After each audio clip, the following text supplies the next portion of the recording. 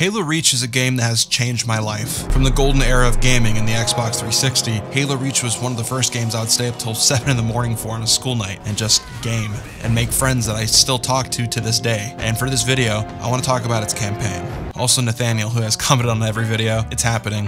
You could rest now. Well, rest until the next Reach video. No further ado, let's just hop right into it. After the release of the third installment, Halo had become the most popular video game franchise in the world. Bungie going 3 for 3 like the Chicago Bulls in the 90s had the studio revered as the gift that kept on giving for Microsoft. But they were also looking for an exit plan from the thing that they were most known for, and what pretty much made the studio what it is today. Because sadly, NOP and Marathon weren't the games that made the shadow people at Microsoft multi-millionaires. Surprising, I know. In 2007, shortly after Halo 3's success, Bungie was split apart from Microsoft, becoming its own company. They were still making their last 2 contracted games, but now under the independent collaborative Bungie, not Microsoft's Bungie. They would then split up its team, with around 70 people working on a Halo 3 expansion titled Halo 3 Recon, soon to be ODST, sold as a full-priced game by Microsoft due to them feeling finessed, not wanting to sell it for cheaper because this was at the time where Microsoft was being ran by Mr. Eugene Krabs. Now they're ran by that one smiling friend CEO with the chicken nuggets. It's my IP to sit on and do nothing with. Microsoft felt slighted because Bungie was using an expansion to finish one game on their contract, while the rest of the staff worked on their other original contracted game. So with the launch of Halo 3 ODST in 2009 was also the beta to Bungie's new coming title,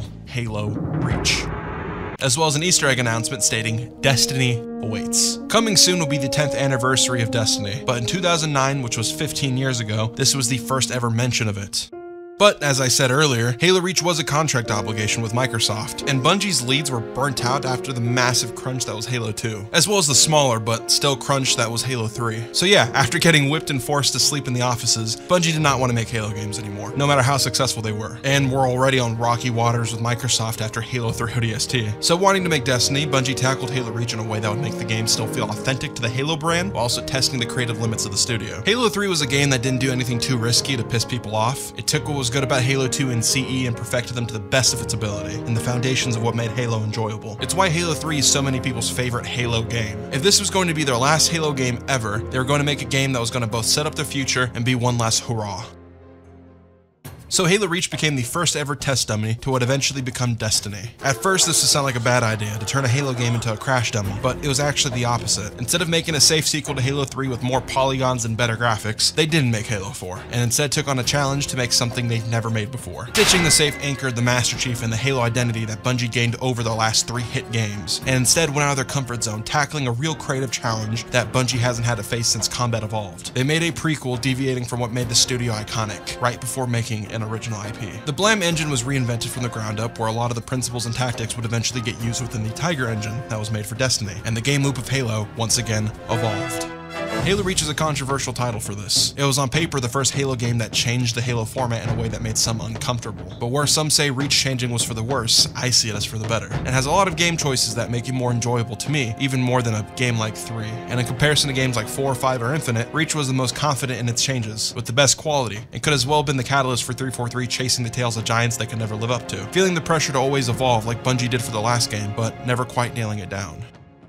In the start, the first piece of controversy for Halo Reach was its existence. The Fall of Reach was a book that came out on October 30th, 2001, about a month and a quarter before the release of Halo Combat Evolved to explain the game's introduction. The book was ordered to be created by Microsoft and was written by Eric Nyland, going over Bungie's head following the lore bible of Combat Evolved. Halo Reach 2010 is Bungie's version of The Fall of Reach, and retcons the book written by Microsoft, and that pissed off a lot of people. The Fall of Reach is enjoyed by many in the old Halo fandom. It's a good standalone book and made many not happy with Halo Reach's adaptation. But let's be honest, most people who played Halo Reach were idiots like me in front of the TV at 8 years old, or a dad who got home from work, cracked open a Guinness, and played Invasion. A book has a lot of benefits that a game doesn't. It can expand a world and its characters heavily, over many, many hours straight from the thoughts of characters' minds directly. Where in a game like Halo Reach, having the characters speak plain would be jarring and unnatural. So you have to use the medium of show don't tell. This is a problem with all visual mediums. A movie like Dune has to get creative in its presentation to make you understand its world, whereas when you read the book, you get a more descriptive detail detail and writing of a setting or the thought processes of characters, at the cost of having to use your imagination to interpret the text. I like The Fall of Reach as a standalone book, getting the origins of the Master Chief and how he killed an ODST, which makes me sad now because I like ODSTs, but I've always been turned off by outside media having to coexist with in-house media to understand said in-house media. End of the day, Master Chief is a stoic that is really cool and saves the world and is seen as space Jesus to everyone, giving hope and happiness. But you don't need to know he used to play with worms and has a gluten intolerance. You can find that in a book, okay? That's why they exist. So is it really fair to limit Bungie, who didn't even have a say in the original Fall of Reach novel, to now limit their telling of the Fall of Reach and their original game universe? All for a book that 95% of the general fan base didn't read. Like how the Halo shows now tackled the Fall of Reach, the best way to go about these mediums is to see all three things as their own interpretations and take it as it is. Because at the end of the day, the planet falls and Master Chief takes over, all drains lead to the ocean. So with all that being said, I love the direction of how Halo Reach is actually displayed from Bungie's vision in its campaign. A drastic change in Halo Reach is the existence of Spartan 3s. Spartan 3s are not Spartan 2s like the Master Chief or the Spartans before him with Mark IV armor. They're instead a more cheaper, disposable line of Spartan, with the core difference being that they have more humanity in comparison to a Spartan 2. Similar to the dynamics of ODSTs, Spartan 3s benefit heavily from cooperation, which is where you come in, being the third big change to Halo Reach. As a Spartan, you're not the Master Chief, instead you're the 6th member of Noble Team, which is your new squad. Noble 6 is a character I've always had a deep love for in Halo. As a kid, I thought he was cool and heroic, but playing him again for this video and this position of life I'm in has made me appreciate the character way more. At a glance, Noble 6 seems like another self-insert for a main character, like you see from any other game. But Noble 6 is vague enough to still be a vessel for the player, while also still being unique enough to be his own independent person. This isn't me as a random Spartan or the rookie ODST. This is me as Noble 6. Like the Master Chief, Noble 6 is a capable lethal weapon that can be efficient when alone, but unlike the Master Chief, Noble 6 isn't so strong that he could take out Scarabs single-handedly and give the Covenant back their bomb. Also, Noble 6 is nobody, and I just said that we're Noble 6, so I guess we're nobody as well. From the start of the game until Reach falls, a feeling of dread and unimportance lingers around you. Noble 6 in the start is unimportant, and by the end, when you put the controller down and stop playing as him, he's also forgotten. After seeing the predetermined outcome at the start of the game with your cracked helmet and the future overgrown Reach, you then start at the beginning when you first leave your Warthog, and quickly this feeling of uneasiness lurks. You're the new guy that no one knows anything about. Even as a player, you don't know anything about yourself. You're a ghost replacement for someone that once had chemistry with Noble Team, but this isn't unique. And this is because everyone besides Noble 1 and Noble 2 have also replaced fallen members of Noble Team. Addressed by your commander, he introduces you to your new team, seeing you as the last piece that makes Noble up to full strength. You're given a quick rundown of your squad mates as they head out the door without even addressing you. Still, Commander Carter eases you into being a team player, tearing you away from your past, now to be a part of something new, something better. Colonel, this is Noble 1. The Covenant are on Reach. Repeat, Noble 2, Noble 6, Noble 5, do you copy? The greatest thing Halo Reach does is display hope as this dwindling candle flame from mission to mission throughout the course of its campaign. A subversion to Halo 3 where the tagline for all the marketing was, believe. The concept of a Spartan itself is to represent hope. Spartans never die, they just go missing in action. This is constantly echoed throughout the Halo games. But this hope is not in Reach. The tagline for this game's marketing wasn't believe, but rather, remember, Reach. It's another reason why I prefer Noble 6 to the Master Chief. There's something cool about the chosen savior of humanity trope, but maybe I'm just more of a sad person now as I get older, or I just really like seeing the realism of things not going the way you want to, and stuff just not meeting your expectations. And having a guy fueled by hopeless adversity that's just trying his best while being more human is just really compelling to me. Can you tell I played Red Dead recently? Halo 3 ODST had this feeling displayed in its tone and surroundings when you played as the rookie. It was somber and dark, but in-game, you still find your friends all being alive at that, ending the game on a positive note. But there is nothing uplifting in Halo Reach. The lone wolf is thrown into an unwanted conflict where he plays a rigged game he's unaware of, and little by little the daunting truth that he's playing this rigged game becomes more apparent the harder he tries to fight against it. Unlike any other of the Halo games, Reach is the most serious in its tone, relying on world building as its sole source for storytelling. The Covenant are not whimsical or funny in any interaction like how they were displayed in previous games. Here they are brutal and intimidating. torturing soldiers, killing civilians, killing Spartans, not just random Spartans, some are even your own squad mates, all while still being intelligent, ruthless, and mysterious. They don't speak English and instead speak in their own unique language to each other, feeling truly foreign, being even more disconnected from humanity. You don't learn about their purpose like Halo 2 or get the perspective from the other side. All you see is the aftermath of their actions from the perspective of a soldier. Even with Noble Team, the UNSC, ONI, your perspective is just as vague. Noble Team is developed by the world around them, not by your progression with them. You ain't going on fishing trips and hunting to learn about Kat and Emil. You're just the fly on the wall in a conflict larger than yourself. And within the team, you're still just the new guy. So until the ending, you answer to Carter, who answers to the higher chain of command, either it be ONI defenses or simple UNSC missions. And even then, he's still in the dark sometimes. Reach uses its levels to flesh out your teammates as you progress through the Battle of Reach. You will fight with specific members and missions that make the most sense to their unique skill. And through these missions, you get to learn about the personalities of whatever member you're hanging out with. The first mission you play, where you don't even know that the Covenant are on Reach yet, you're on the ground with your squad looking at trash, trying to see what's going on while your marksman is in the sky avoiding ground conflict. And the thing that stuck out to me fast was George's interactions with the locals. The heavy gunner, who was once a Spartan too, surprisingly had the most humanity on the squad. And as the game kept going, with the little time Reach had, they sold every character's personality to me. One of the best cutscenes is also around the start of the game. It's the Engage one that's split into two parts. That one cutscene that has the awesome-ass camera movement from a first-person perspective where you punch an elite in the face. The entire cutscene displays the personalities of each Noble Team member. Kat is focused but lacks hindsight. George is emotional but delusional. Emil is prideful. And Carter is a great leader that cares for a squad. And you, Noble 6, are the lone wolf. And the way these traits are fleshed out is by interactions displayed through the camera and throughout the missions. The world building of Reach also applies to Noble Team. You're not told the origins of each member or what made them stand out to get assigned. You're instead shown why they are on the team. The uniqueness of Noble Team is displayed visually, from their armor to how they move to how they speak. You see it all. And this humanity of Noble Team is also used to help display Reach's narrative of fading hope. Slip space rupture detected. Are you reading this? Slip space Multiple rupture Covenant detected. signals must be Slip on hold. space Does anyone have rupture a minute detected. lead? Slip space rupture detected. At first, Halo Reach could seem traditional. A group of heroes doing things to save their home, then Reach decides to pull that rug from under you, undermining every action you do. At first, the planet Reach is green and beautiful, full of clear skies and wildlife, and shortly after finding out that the Covenant are on Reach, you go to Sword Base. I point this mission out specifically because you play on Sword Base twice, once at the start of the campaign and then again at the end. And the visual difference from just the environment alone shows you the toll of the war and who is winning.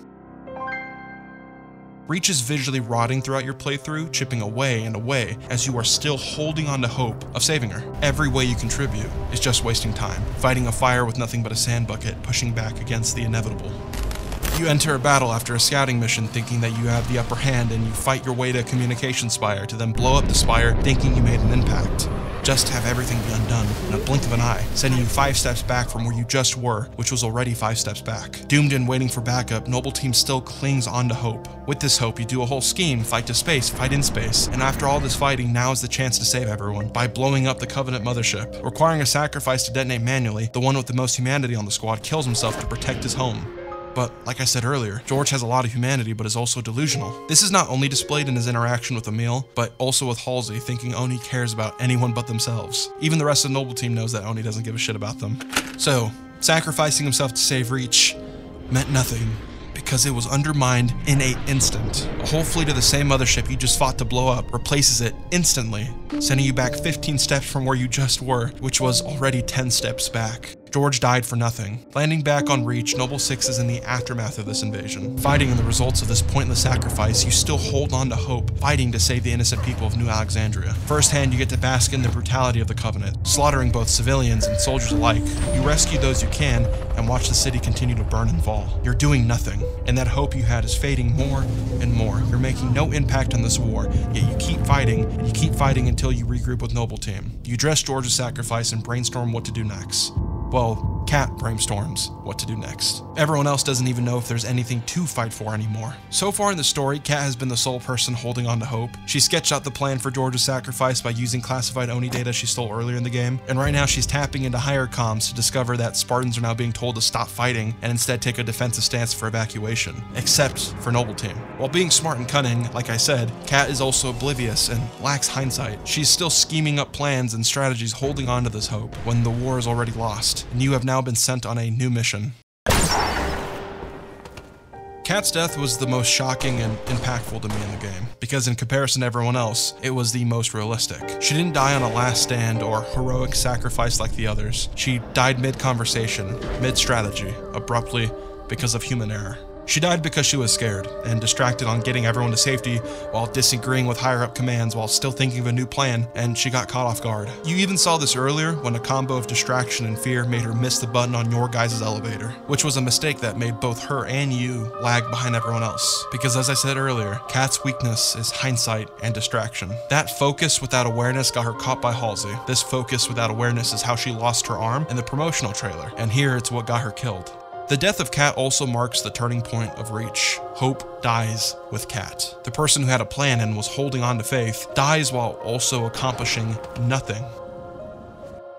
Carter holds her body as you look at the same New Alexandria you fought so hard to defend, on both land and sky, collapsing and on fire. And as you heard earlier from the radio in the elevator conversation, there are no more trick cards or hidden plans up your sleeve. It's over. You lost Reach, and now the plan is to get the people who are still alive off of it. Heading to Sword Base, the game feels different. You are no longer fighting to make an impact or change the war, but instead just surviving to complete a mission you know nothing about. Fighting through a same location that is now thrashed and overrun. Like I said earlier, visually you could see the war's toll on Reach. The skybox, the environments. It's horrible. Then getting where you need to be, you see soldiers dead, where you get the two different perspectives of Carter and June. We'll talk about this later, but it's a nice and subtle example of how they both see situations. After fighting and much skepticism of what you're doing, it's revealed that the team has been misdirected. The mission is not a torch and burn op where you blow up Sword Base. It's not even a standard UNSC mission. It's something entirely new.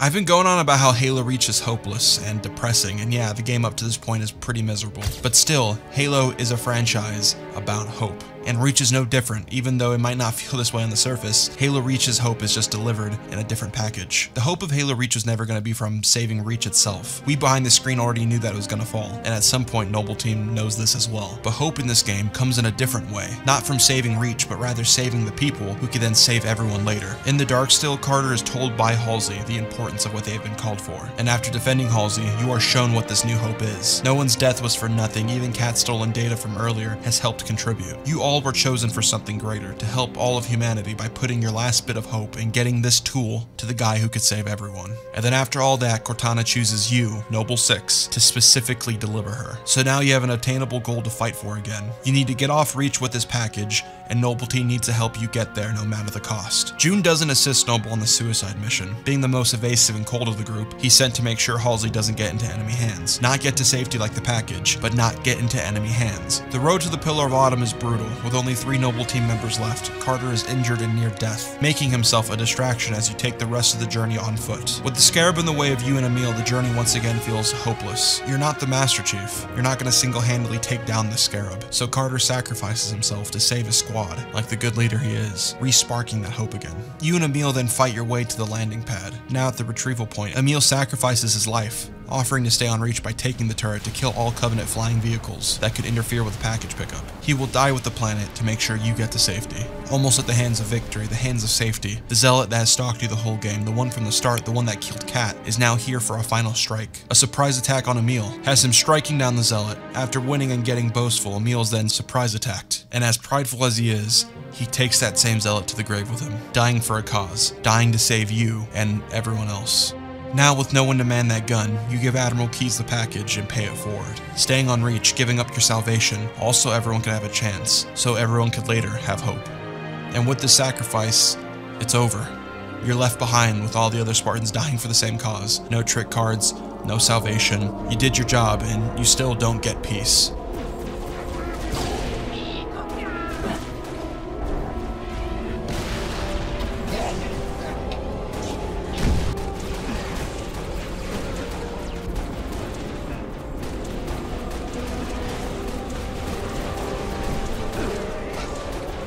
Fight till your last breath, and die like how you started this journey, alone. The hope of Reach is showing this to you. It's not just the reality of being a Spartan, but the reality of being a hero. a good person, a truly selfless person. Each member of Noble Team fell into situations of valor. None were cowards or people looking out for their best interest. If June had to jump on a grenade, he would, as well, to save everyone. That's the humanity of Spartan 3s. These are characters who do nothing and lose and fight through adversity to not win, but give someone else a chance to. And when they have the opportunity to go out loud, it's not to save the day, but rather fail with honor and purpose. Noble 6 is not important, he's not memorable, and he has no legacy. But even without the light shining on him, he still did what needed to be done. Noble Team tried. They tried their best, knowing there was no light at the end of the tunnel, but rather hope on the other side of it. And that's why Reach is my favorite Halo campaign, because to me, it's a true display of hope. Contact with Visegrad Relay was lost last night. I responded with trooper fire teams, which have since been declared MIA. And now you're sending us. That's Kat, Noble 2, Neil and George 4 and 5. Neighbors were attacked last night. He heard screams, gunfire, stopped around sunrise. Says something in the fields killed his son. Commander, be advised, I'm reading heat signatures in that structure directly east of your position. Barely getting you. What's your situation? Over? Colonel, this is Noble 1. The Covenant are on Reach. Come again, Noble 1? Did you say Covenant? Can't be. Not on Reach. As per the winter contingency, we are countering on every I front. know we're losing. I want to know if we've lost. We all make it sooner or later. Reach has been good to me. Time has come to return the favor. Slipspace rupture detected. Are you reading this? Slipspace rupture detected. Slipspace rupture detected. Slipspace rupture detected. Repeat. Noble 2, Noble 6, Noble 5. Do you copy? Can't be happening. Slipspace rupture detected. I've got the map. I'm ready! How about you? When Reach falls, and it will fall, our annihilation is all but certain. Good luck to you, Spartan. They'll be remembered. Your body, your armor, all burned and turned to glass. Everything. Except your courage.